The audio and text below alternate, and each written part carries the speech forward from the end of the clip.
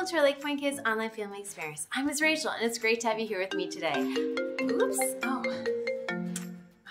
sorry about that, friends. I'll have to call them back later. Phones are pretty neat, aren't they? I mean, you can make phone calls, send messages, write notes, take pictures, look at a calendar, use a calculator, check the weather, order food, and like a million other things thanks to a phone. But that wasn't always the case. People had to connect very differently 150 years ago. They had to write a letter or send a telegram or go visit someone in person if they wanted to connect. That all began to change though when the very first telephone was created. Now, if you're at LakePoint Kids on site with us today, you've got a chalkboard and some chalk in front of you. If you're at home, no worries, you can just do this activity verbally. All right, I'm going to take you now on a brief journey of the history of the telephone. Now, the phone was invented in 1876 by a man named what? A. Alexander Graham Bell, B. James Milton Telemark, or C. Henry K. Carter. Write down the letter you think is correct. All right, if you guessed A. Alexander Graham Bell, then you are right. Now, this phone, though, is perhaps not what you're imagining. The first phone was a liquid transmitter, and this is what it looked like. Now, what do you think the very first words ever spoken on that telephone were? Mr. Bell spoke them to his assistant. Were they A. Please bring me some lunch, B. Mr. Watson, come here, I want to see you, or C. What's the date again today? Write down your answer, either A, B, or C. The correct answer is B. Mr. Watson, come here, I want to see you. Well, many improvements and changes were obviously made to the phone over the years. Next came the hand crank wall phone, often found in general stores for the community to use. People had to talk to an operator who would connect their calls for them. Then came the candlestick phone, followed by the cradle electric phone.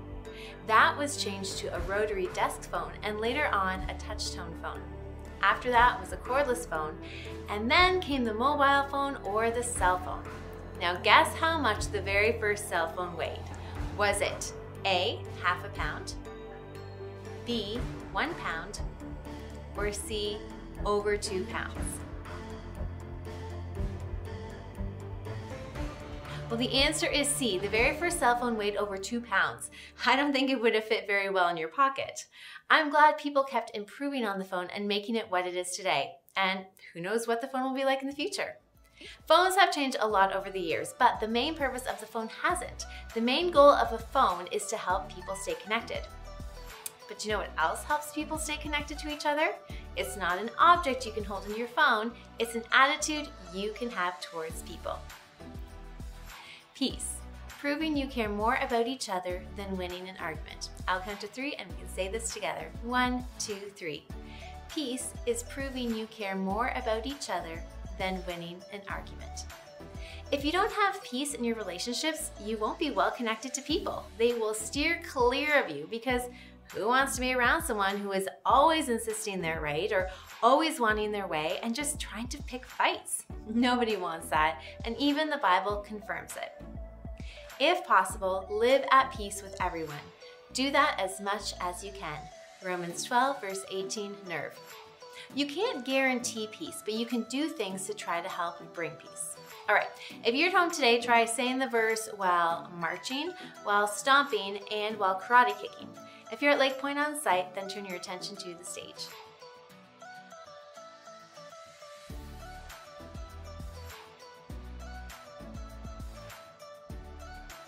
So peace, what is that again?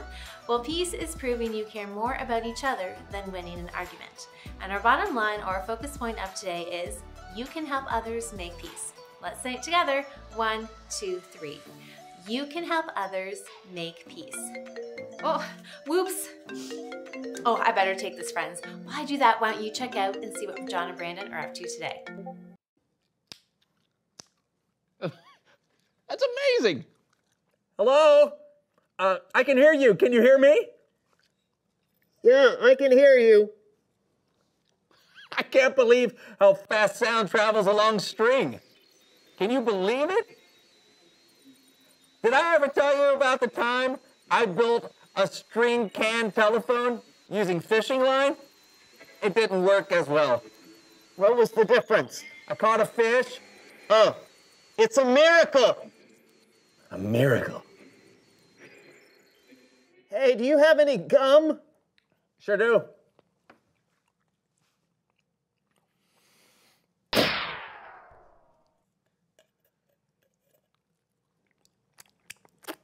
Thanks. Oh, you're welcome. You're welcome!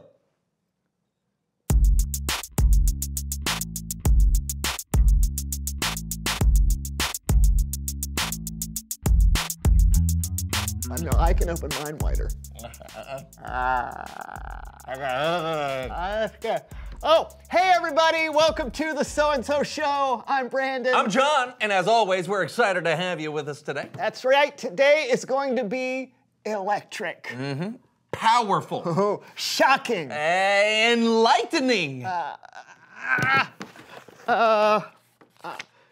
Voltaic. Nice. Thanks. All of those adjectives will make a lot more sense once you meet our very special guest. Please welcome someone who knows stuff. Hi.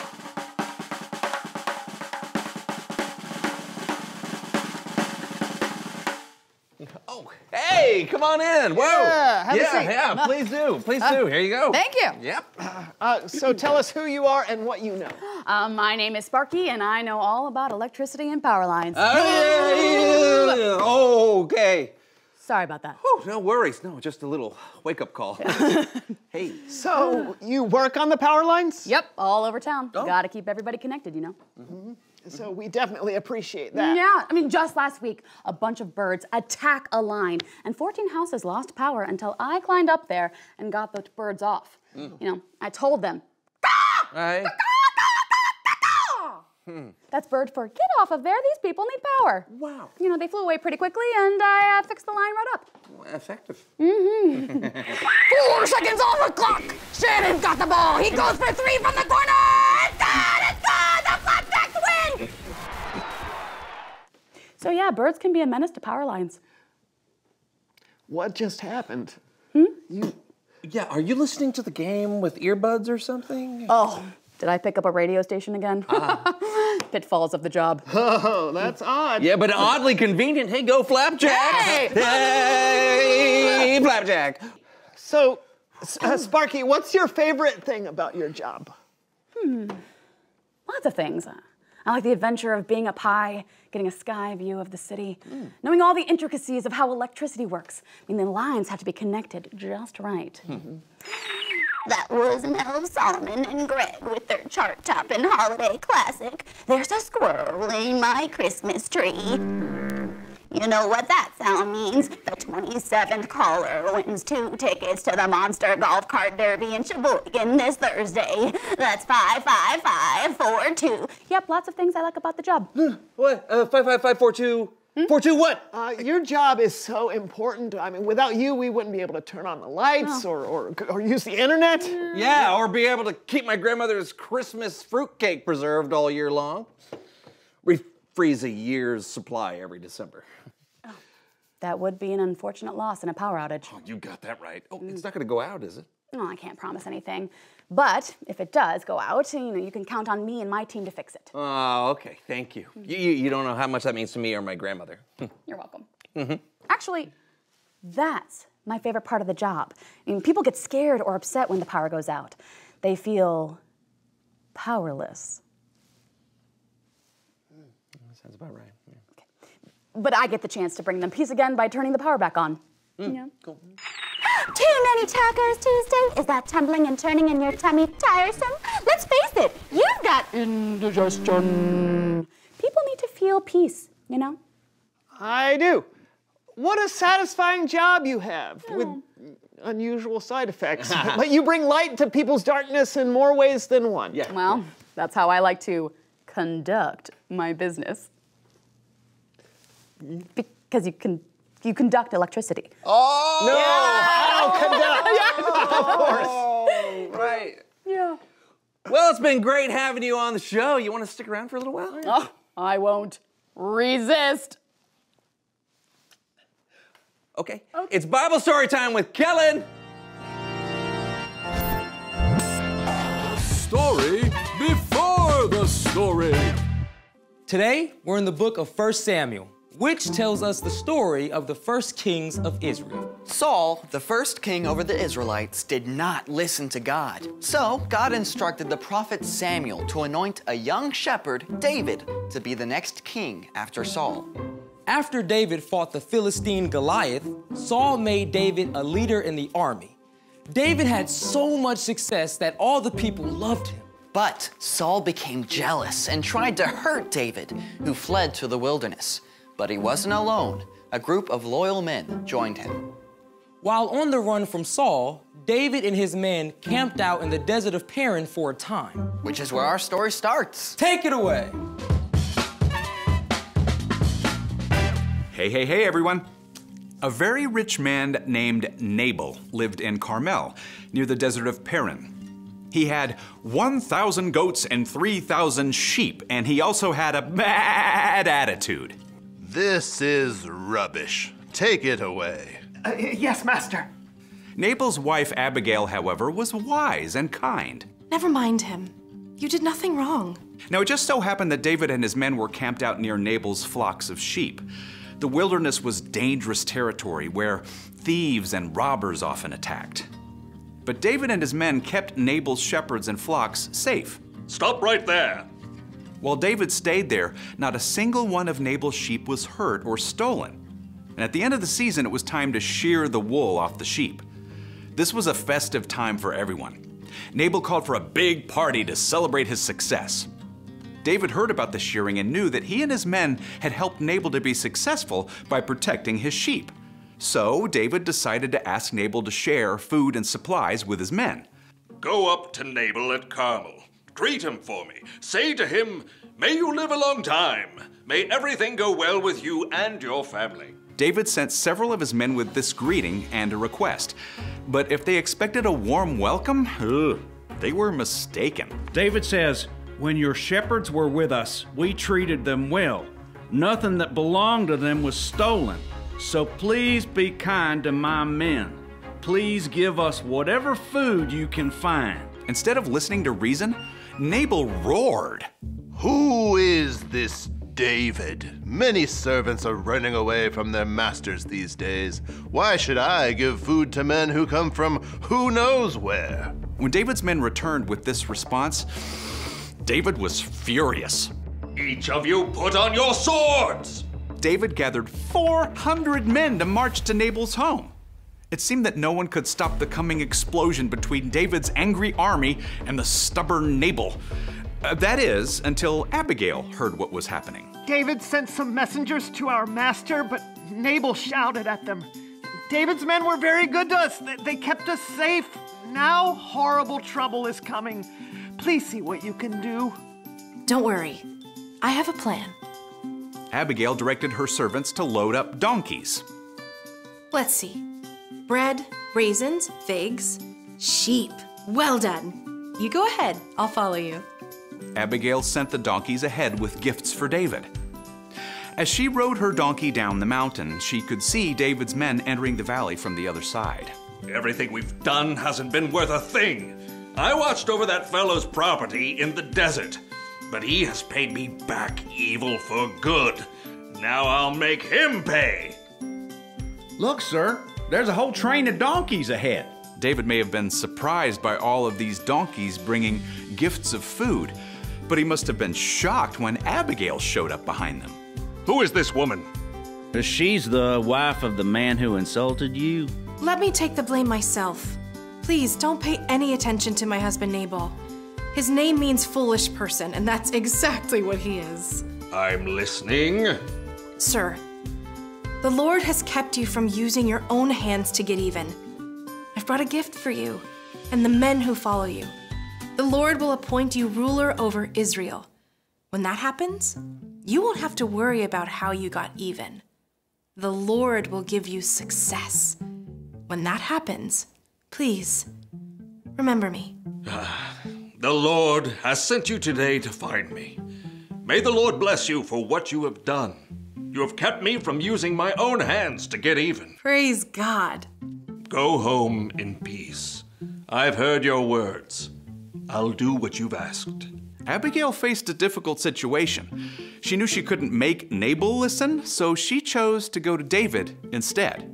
She stepped up with courage and creativity and stopped what would have been a terrible fight. The end. Another radio station? Nope. I just thought of a question. Oh, well then, reveal the question. How can you be a peacemaker? Yeah, life is full of opportunities to help people make peace. Yeah, maybe your friends or siblings are upset with one another and you can help them understand each other's point of view. Or when someone has a hard day, you can encourage them that everything will be okay. Yeah. Sometimes you might feel like you don't know what to do. But remember, Jesus is full of peace, and he can help you bring that peace to others. That's right. Talk it out. How can you be a peacemaker? I'm Brandon. I'm Sparky. I'm John, and this was the So-and-So Show. Hey, great show, Sparky. Thank you, John. Whoa. Sorry. Gonna have to charge you for that one. $55. Abigail kept her cool and was able to find a peaceful solution to a big problem. Like Abigail, you can help others keep the peace when they don't see eye to eye. Like, let's say two of your friends are fighting over which movie to watch. Try suggesting a different movie the three of you have enjoyed before, or maybe an entirely different activity. Or maybe your friends get really intense when playing basketball, so you could help keep the peace by being laid back, helping people laugh, and reminding them it's just a game. But what if your best efforts don't work and people are refusing to act peacefully? Well, then go get a grown-up to help. The most amazing peacemaker of all was born into David's family line about 1,000 years later. Who was it? Jesus! Jesus made a way for us to be in a relationship with God, no matter who we are or what we've done. Because of Jesus, we can have peace with God, and that's where true peace starts. When we've got peace with God, then we can help others make peace. It's time to bring it home now with your small group time, so along with your parent, listen to today's instructions. First, how can you be a peacemaker? What are things that you can do or say, or not do and not say, to help influence others towards peace? Now press pause, enjoy discussion, and then come back for the second set of instructions.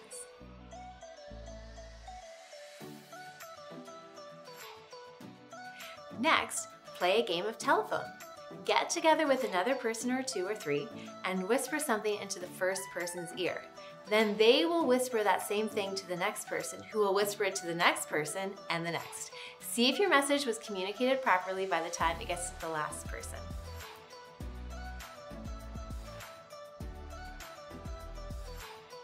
Parents, now is the time to either scan the QR code on the screen or head over to the LakePoint app to fill out our online connection card.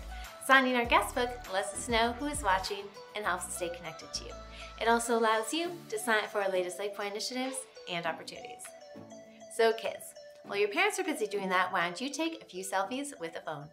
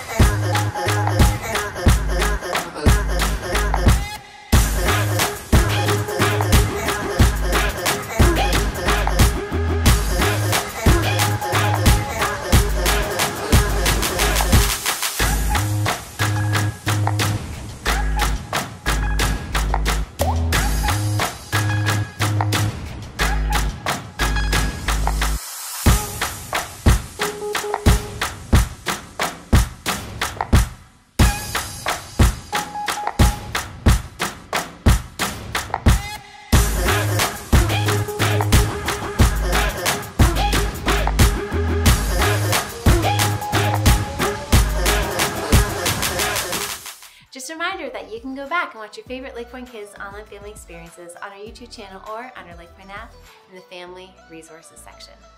Thanks for tuning in today, friends. I'll see you again next week. Same time, same place.